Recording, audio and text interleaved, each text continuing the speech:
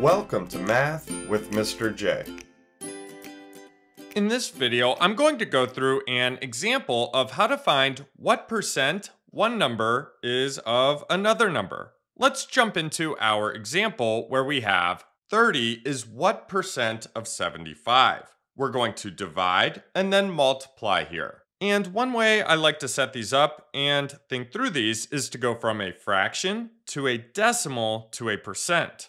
Now for 30 is what percent of 75, let's think of this as 30 out of 75.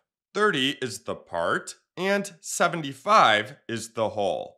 So we can set this up in fractional form as 30 over 75. And now we divide. Remember, fractions are a way to represent division. We divide the numerator, the top number of the fraction, by the denominator, the bottom number of the fraction.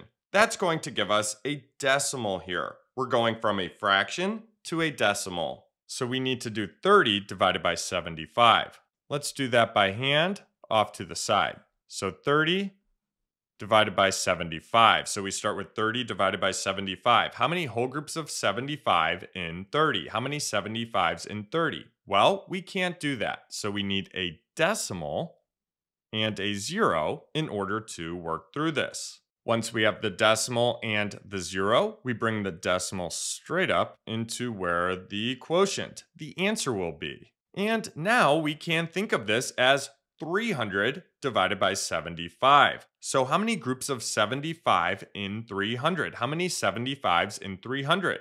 Well, 4. That gets us to 300 exactly. So we need to put the 4 above this 0 right here since we used that 0 and thought of this as 300. That's going to line us up correctly.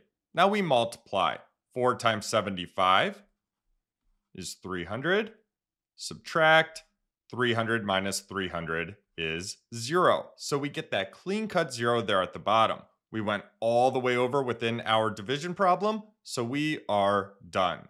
30 divided by 75 equals 0.4, 4/10. Now we need to convert that decimal to a percent by multiplying it by 100. And a quick way to do that is move the decimal twice to the right. So once, twice to the right, and we can fill this gap, this place, with a 0. So we get 40. So our percent is 40. 40%. 30 is 40% of 75. So there you have it. There's how to find what percent one number is of another number. I hope that helped. Thanks so much for watching. Until next time, peace.